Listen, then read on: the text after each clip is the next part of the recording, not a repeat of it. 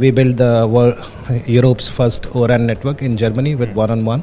Tejas, we declared that they will be our partner, and we are into a partnership agreement now. Japan is very quality conscious. We cannot compromise on quality. So once all the testing is done, maybe we'll also deploy these products in Rakuten, Japan. I am Danish from Moneycontrol, and we are joined by Sharad Srivastava, who is president of Rakuten Symphony and co-CEO of Rakuten Mobile. So Sharad, welcome to the show. You are heading, or you are involved in two Rakuten companies. So would want to understand what Rakuten is doing with respect to India, how India is supporting Rakuten Symphony, and how it is also helping helping the Rakuten Mobile's network in Japan. If you can brief us on those things. Sure, thanks Danish. So as you mentioned, two companies, but I'm also part of group. So primary position is in Japan they call it Senior Managing Executive Officer for the Rakuten Inc. And then I'm co-CEO for Rakuten Mobile, which is the fourth operator in Japan, and president for Rakuten Symphony. To answer your question about how our team in India is helping,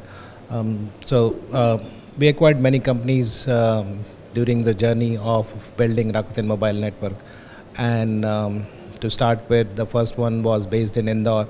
So we have about 1,000 people through that acquisitions who are based in Indore and doing our OSS and automation. And the second company was based in Bangalore, where most of the R&D resources for our RAN software is based in Bangalore. And the third company is Robin, which is the cloud provider. So in summary, about 3,000 people in Rakuten Symphony are working in these three offices. Plus we have another 2,000 working for Rakuten India, which are supporting other group companies. Right. So Rakuten is known for taking the O-RAN plunge globally. While in India we were discussing Open RAN and the technology adoption, but largely we have brownfield telecom operators. Reliance Jio was a greenfield, but by that time the real work did not take off on the O-RAN front. So what are the learnings so far on the O-RAN front? How O-RAN is powering Symphony's stack, and also how O-RAN is performing in Rakuten Mobile's live network in Japan? So we started with O-RAN. Disaggregation was key because as fourth operator, unlike Jio, if you take Jio case, Jio entered into India when others were providing 2G and 3G. So they differentiated on technology, 4G, which is LTE and much faster. But for us, when we started, it was 4G spectrum, and 4G and 5G was already deployed by other operators. So in terms of technology, there was no difference. So we had no choice but to enter as challenger by lowering our cost. So that was the main reason why we adopted disaggregation. So we have flexibility and cost advantage. And then through these acquisitions, we build a lot of automation and hence improved operational experience. Efficiency. So in short, in last 7 years now we have about 400,000 cells in the network with about 100,000 macro sites, and the network is performing brilliantly. We won many awards when it comes to Open Signal or Ookla awards, not just in Japan, but we were global leader in certain KPIs through Rakuten Mobile. Right. So the software is well proven, and we started taking it out as Rakuten Symphony, giving it to other operators. When it comes to just the O-RAN software, we built the Europe's first O-RAN network in Germany with one-on-one. And in total, we have more than 25 million subscribers running in Germany and Rakuten Mobile now. So it's well proven.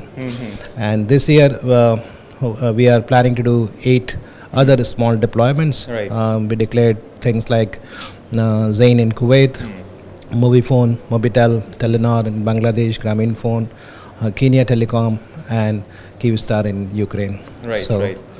I think the time is coming up, and operators are realizing that that's the future in order to prepare for 6G. So, what are your views on the near-term adoption of O-RAN technology? Because a lot of people, a lot of telcos have talked about the ROI issues if they adopt O-RAN. but you just mentioned that some operators globally in Europe and other countries have actually adopted ORAN. So what are the learnings so far? Do you think that the adoption towards ORAN will only pick pace from here, and the issues around ROI will be solved over the period of time? So I don't think there was any issue to start with. That's the perception. The incumbents have influenced operators that this is the perception. When it comes to actual TCO, if you look at 7-year TCO, I'm sure there is no reason why ORAN should be expensive. Right.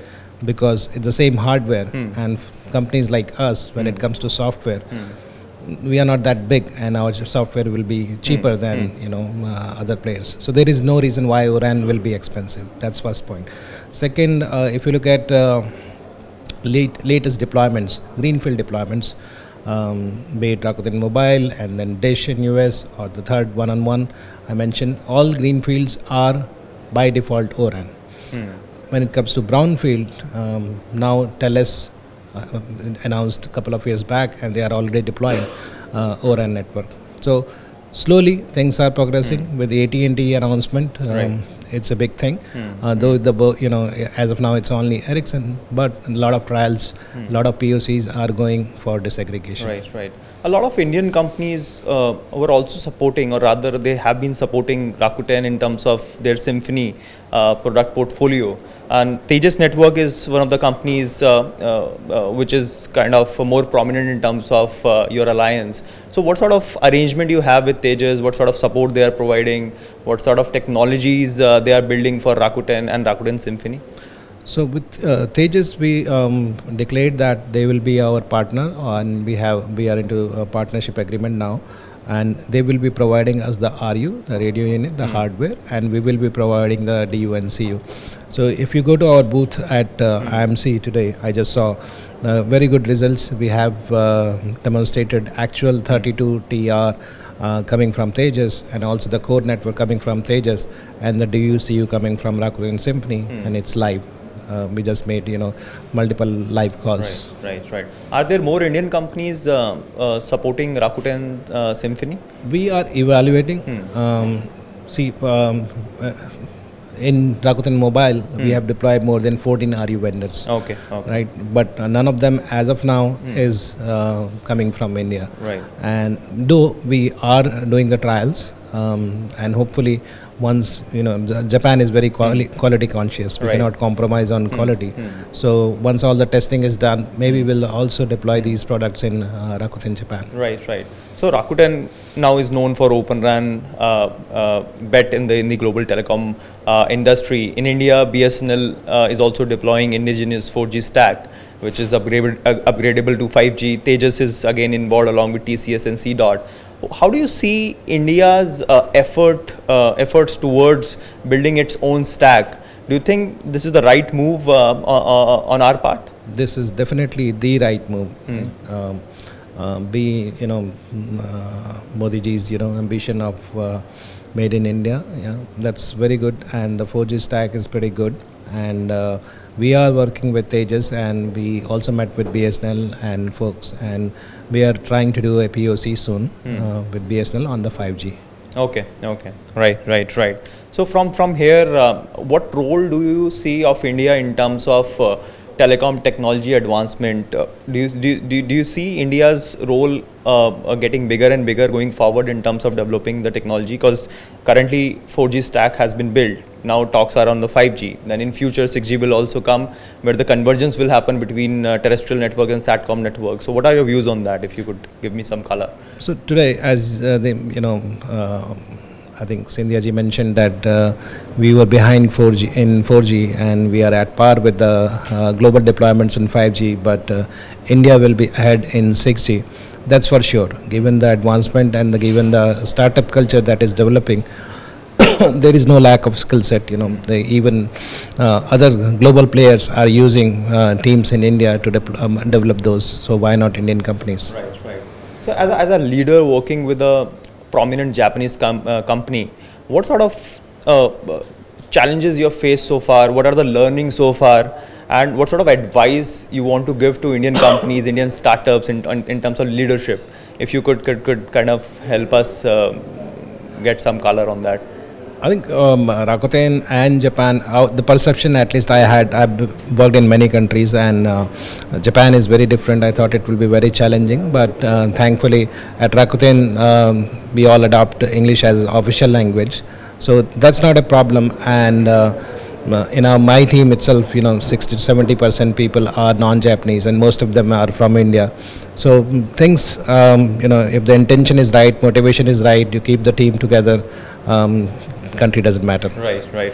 Any last concluding comment to summarize our discussion and India's role going forward? I'm very excited with IMC. This is the first time I attended this, but I see a lot of talent here, a lot of skill set, a lot of energy.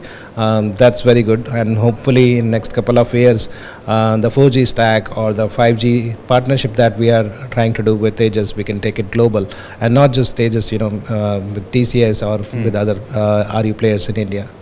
Well, on that note, we can safely conclude this discussion. I hope you partner with more Indian companies and we have more news to cover.